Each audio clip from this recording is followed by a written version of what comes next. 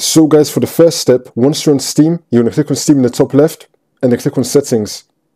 And then once you're in the Steam settings, you want to scroll down and then click on Remote Play. Now once you're here, make sure you have Enable Remote Play turned on. Make sure you have Allow Direct Connection to Automatic. And then you want to enable host options. Make sure you have Enable Hardware Encoding enabled.